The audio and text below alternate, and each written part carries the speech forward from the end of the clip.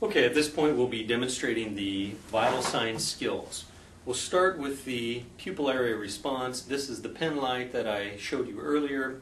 What you'll do is you'll turn the light on by depressing the clip, and you'll have the patient turn and look at you.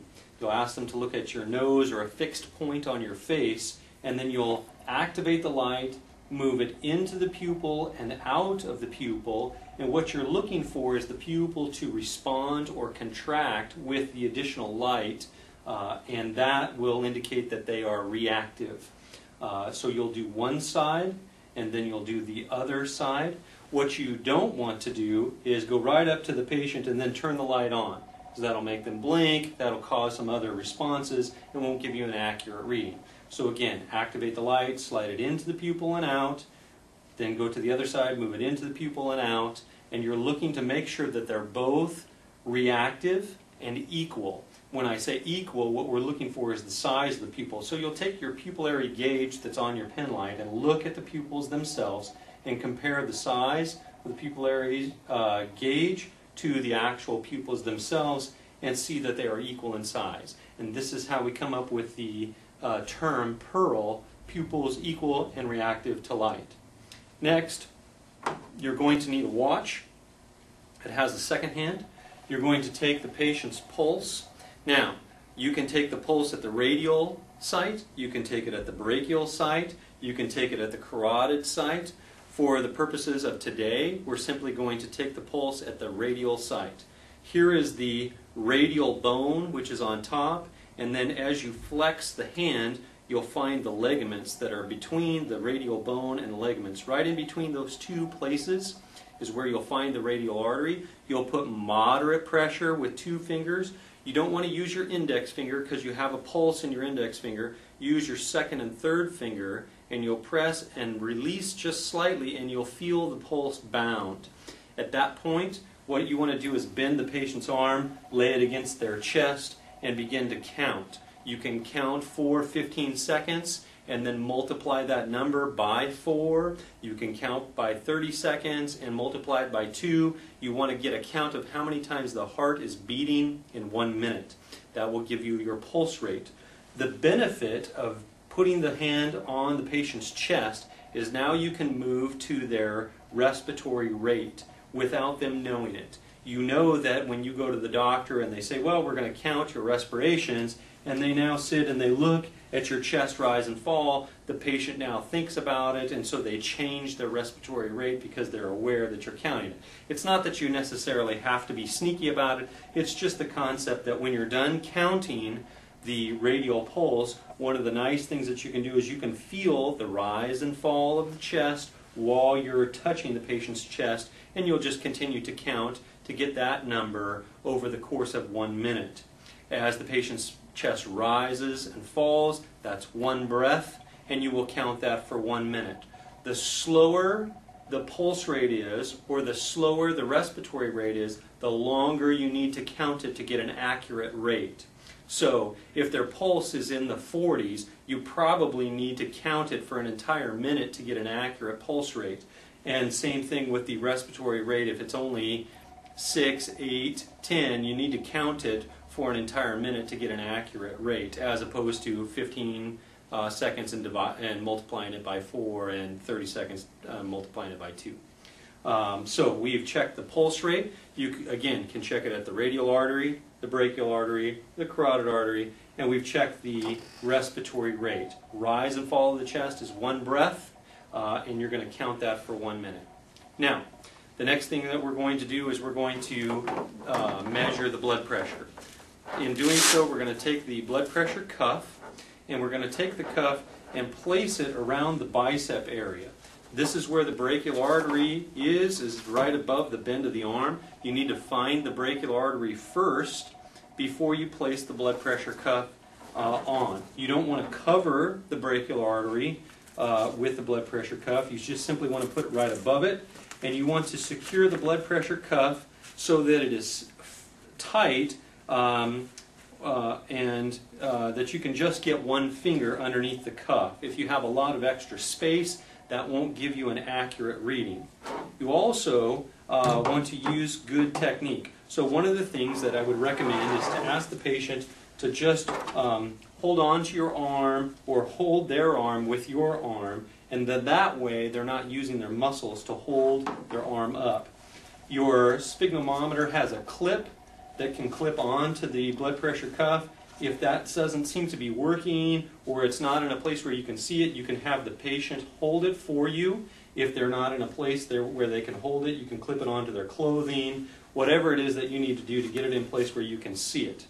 Now, you've found where the brachial artery is, so you're going to take your diaphragm of the stethoscope and place it right over that site. You don't need to press it hard, you just need to put it over that site, and as long as you're over the site, then you'll be able to hear the blood pressure. As you turn the stopcock valve to the right, that closes the valve, and you begin to put pressure into the gauge or the sphygmometer. In this case, they're a healthy, normal patient. We're going to pump it up to about 160 to 180 millimeters of mercury. At that point, we'll release the blood pressure or the stopcock gauge and allow the needle to fall at a steady rate. Okay? As I say steady rate, there is no specific time reference as it falls. You just want it to fall in a steady rate. You don't want it to go too slow, and you don't want it to go too fast, because again, those will affect your readings. You simply want it to fall at a steady rate, and what you're listening for is the first beat that you hear. The first beat that you hear, wherever it is on the gauge, is now the top number of the blood pressure, the systolic number. Whatever that number is, that is the systolic number. It will be strong and bounding, and then it will become fainter and fainter and fainter with each beat. And as the last beat that you hear, and you no longer can hear anymore, that last one that you heard was the diastolic number. So you have a systolic number over a diastolic number, and this is the skill of auscultating a blood pressure. So you'll place your earpieces in, you'll turn the stopcock valve to the right, you'll put in some pressure up to approximately 180 millimeters of mercury, you'll allow the needle to fall,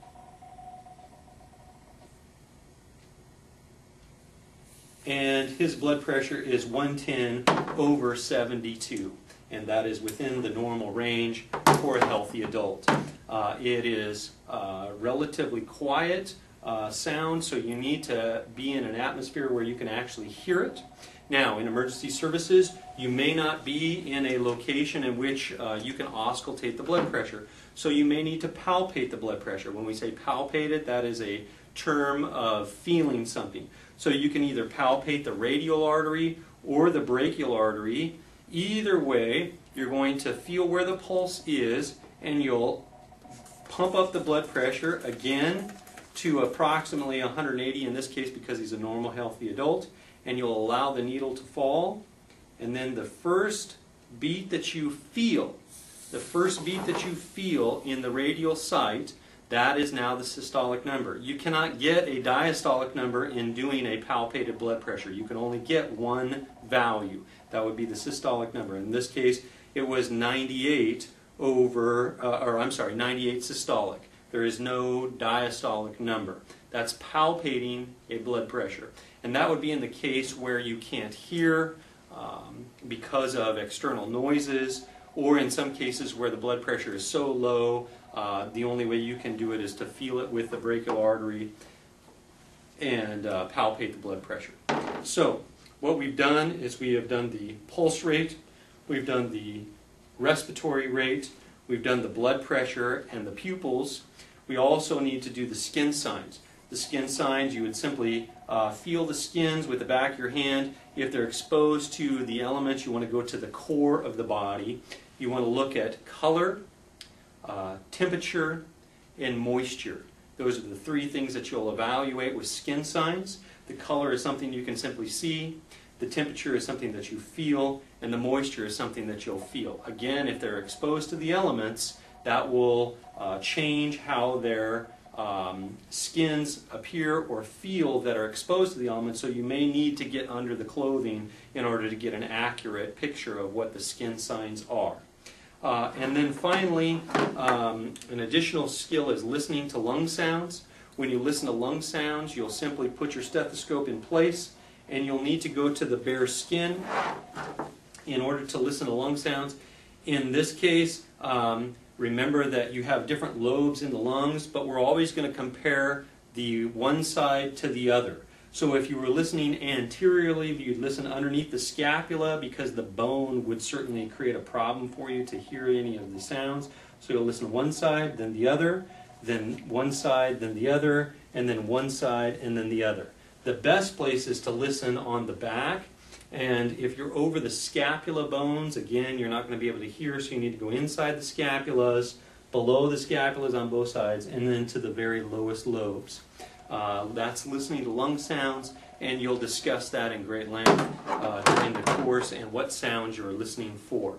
These are the vital signs skills. You need a watch with the second hand, you need a stethoscope, a blood pressure cuff, and a pupil pen light to test it. You don't want to use a flashlight or a large big beam that has a lot of candle watt power, because you'll do damage to the eyes. That is the skill for vital signs.